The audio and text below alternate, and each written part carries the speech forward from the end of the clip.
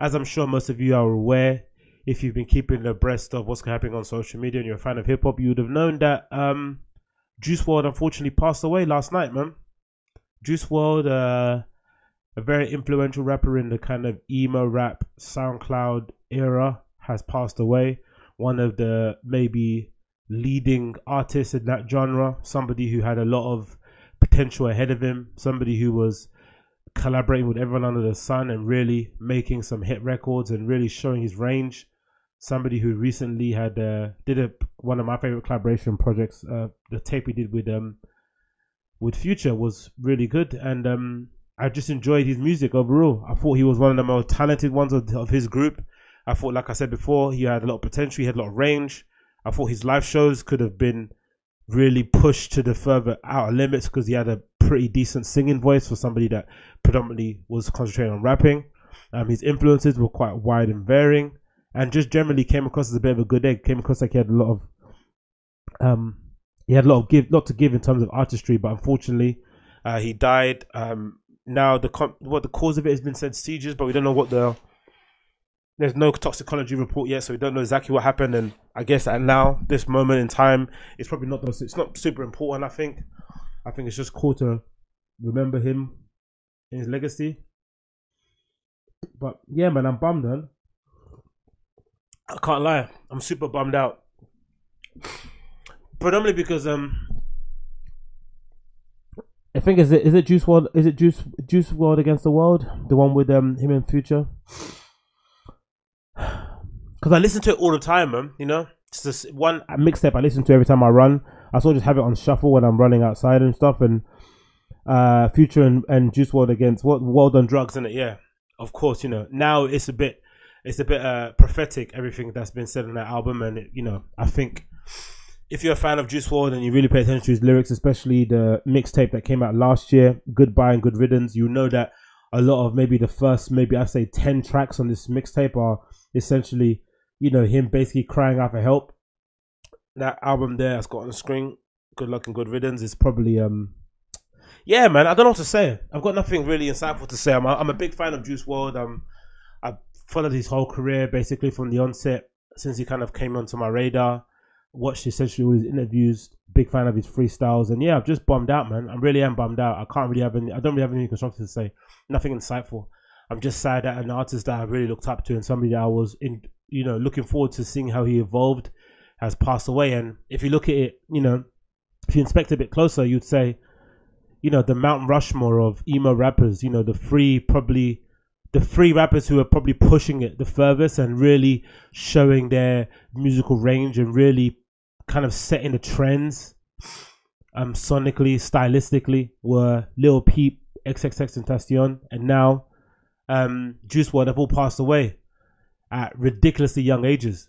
I just wish it could have been avoided, I don't think now is also the time to come out with all those anti-drug PSAs and stuff, because we know people are going to do what they have to do in life. And I think if you follow Juice WRLD, you know that a lot of his quote unquote drug issues weren't necessarily due to the fame. He came into music having those issues plaguing his life beforehand. It wasn't like some of these kids now who kind of get famous, get some money, and then start exploring drugs.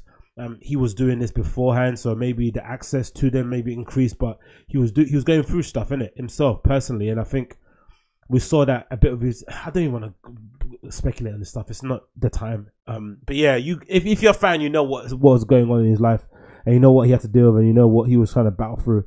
And yeah, man, I just miss the guy, man. I miss him already. I find it really difficult though, because this is the thing. I was a big fan of X. I'm still a big fan of X. Still a big fan of Lil Peep, and I've listened to their entire catalog back to front to back. But I find it really difficult to listen to these guys once they pass away, man. I just can't bear to hear their voice, and I just can't imagine what it must feel like if you're a close friend or family member. What it must feel like to hear their music played out. It's obviously cool tribute, and I think it's great to see people streaming loads of Juice WRLD stuff, and getting his streaming numbers up, and hopefully helping his family and all his loved ones to make sure they don't have to work again. But I just can't bear listening to them again. I think of the Barbell Buddha from the CrossFit World, who was a podcaster that I followed for a long time, who unfortunately passed away, I think in 2016, from a heart complications and stuff. And I haven't listened to his podcast ever again, but he was somebody I looked up to, somebody I kind of framed my solo podcast around the stuff that he was doing. And he had a really good philosophy on life. He was he was doing some interesting things before he passed away. It's always like that anyway. It always seems as if the person that passes away is, I guess maybe it happens in your later years. Maybe, you know, you get to a point in life where you've achieved a lot and people have enjoyed your artistry and they've kind of been able to enjoy your full range. And then when you do end up passing, it's so like, you know, okay, cool. He lived a good life. He or she lived a good life. But some of these artists, like, it always seems to be their life gets cut short just as they're about to, like, you know, really go for the jugular. And you just felt as if Juice WRLD was gonna, you know, start 2020 off with a bang, you know. But unfortunately, we won't be able to see that. But I don't know. He seemed like somebody who was, you know, recording a lot and putting a lot of effort into making sure he turned over loads of music. So I won't be surprised if we get a full project sometime very soon, because he just had so much stuff in his kind of archive. He was, you know, a prodigious recorder, somebody akin to like a Future or like a Young Thug who just records and records and records. So I think we're gonna probably see that sometime soon. But yeah, man, I'm just bummed out, innit? I'm just bummed out. I got nothing intelligent to say at all. The story appeared on TMZ the other day. Sorry, yesterday. Let me quickly read that and then we can kind of move on. But Juice WRLD dead at 21. Final moments captured. It says the following. Footage appears of what should be Juice WRLD's final moments in the air and finally on the ground starting to surface, and the rappers seem to be in good spirits. I'm not going to click that video. Another video here showing him in a private plane with his friends. Everything seemed to be going okay. A second video pictures show a crew landing at Chicago's Midway Airport, which would mark Juice WRLD's actual last moments on this earth. In the clip, you see him hanging out with one of the buds at the back, apparently fully conscious and alert, as they look at something together, possibly a phone. Soon afterward, it would suffer a seizure and later die at the hospital. One of Juice WRLD's songs, Too Soon EP, was called Legends, and it's a pretty prophetic lyric. As he said, the track was about little people and extraterrestrials' death. In this song, he raps, "What's the 27 club? We ain't making it past 21." And I guess it's something a lot of people have been saying a lot, right? Speaking stuff into existence.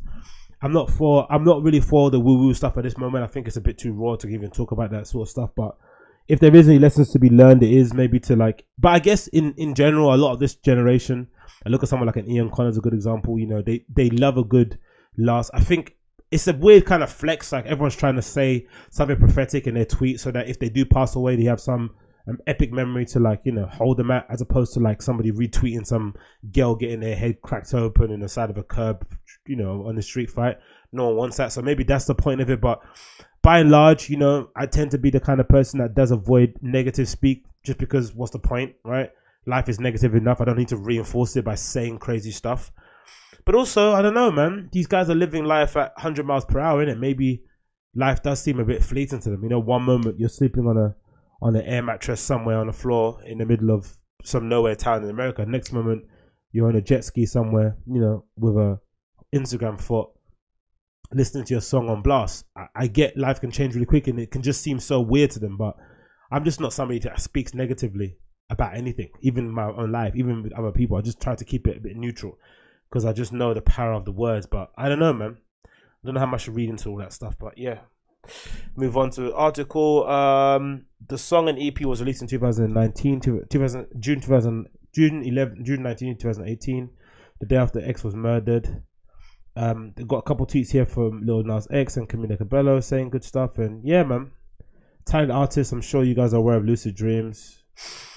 And yeah, I got nothing more to say, man. Really, I think it's just sad, just a sad state of events. And yeah, I can just thoughts and feelings go out to his friends and family who have, you know, probably lost a very integral person in their crew. You seem like a really good fun hang.